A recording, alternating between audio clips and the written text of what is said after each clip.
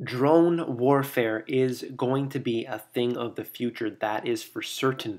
We know already that there are so many drones out there that they're becoming more and more prevalent in our daily lives. Most people are unaware, though, that they exist or what they really are. I'm going to go over these very quickly. There's a lot of information to cover, and I'm going to respect your time and go through this as quick as possible. I want to note that it is no longer just the air that the drones are in, it is the land and now the sea. Let's go in very quickly here. The Navy's amazing ocean-powered underwater drone, and they're talking about how they want to have the underwater to be patrolled by drones for warfare purposes. And basically, it's just talking about the Navy's goal to have this long endurance transoceanic gliders harvesting all energy from the ocean thermocline. And one more line from that. Basically, they want a glider, a roller coaster like path for up to 5 years so they can, defend the country. That's what they want. They want basically this to be the military's advancement in an area where they don't have enough billions of dollars already in. I will go on very quickly.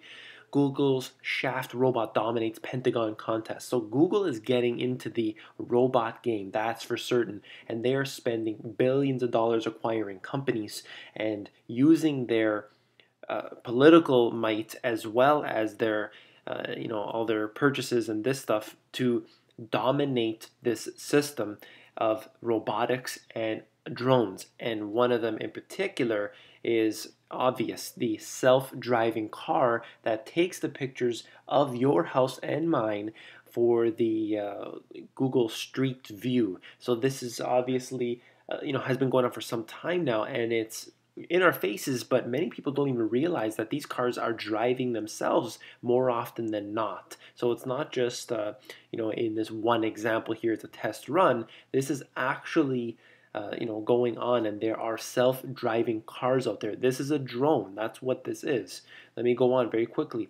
Autonomous drones and the ethics of future warfare. This article is talking about how autonomous drones are going to be the future way to kill our enemies. And what I'm talking about here is autonomous drones. They do not operate under human influence. So normally the Predator drone, for example, they have somebody in some station somewhere in, let's say, Arizona, and they are bombing the Middle East by remote control. This is an autonomous drone. They act according to a predefined method or message. So they're going to say, okay, kill all bad guys. So it goes out there and it's going to kill all the bad guys. However, what does it define as a bad guy? How does it determine who is bad and who is good? This is a problem that is very obvious to see how this could be damaging to the future. It is pretty obvious to me. I don't want this. This should not be in existence. There should be no autonomous drones. Drones enough are bad, but autonomous drones are out of the question.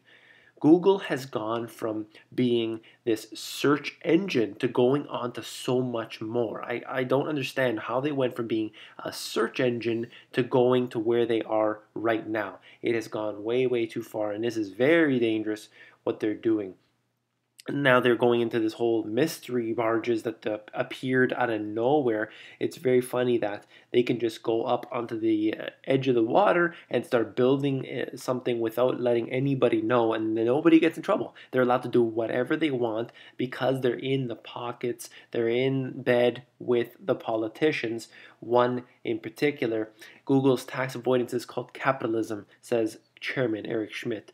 And this is what happens when you're in bed with the politicians. You don't have to pay taxes. You could build barges everywhere you want. You can have autonomous drones driving around the streets, taking pictures of everyone's houses, stealing their information with, hacking into their Wi-Fi. This has been a case. Nobody got in trouble. They apologize, of course, and that's all that happens, a slap on the wrist. They're allowed to do whatever they want. There's going to be drones flying overhead, underwater, on land, everywhere we know, and it is going to be one day where we look around and wonder, where the hell did this come from? If you like this video, please give me a thumbs up. Don't forget to subscribe.